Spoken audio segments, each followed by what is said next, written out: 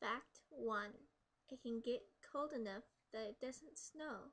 Because snow is frozen water, if there are not enough water droplets in the air, it cannot snow. Fact 2. A blizzard with lightning is called a thundersnow. Fact 3.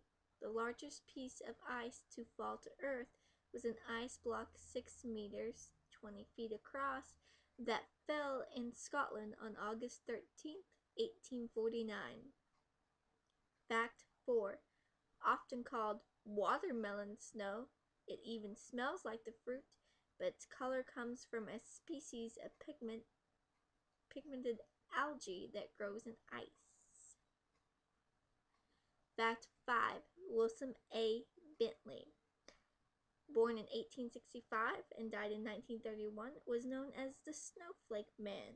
He analyzed and photographed snowflakes under a microscope in the 1920s.